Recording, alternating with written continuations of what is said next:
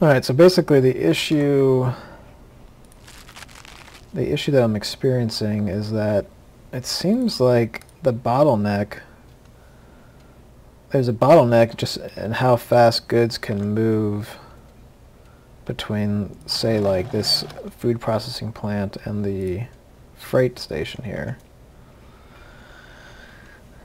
I mean, I'm able to pick up, you know, the food is being picked up at a faster rate than it can be produced, and yet the food processing plant is complaining about trying to ship more food. So how do I get more food to the platform or more quickly?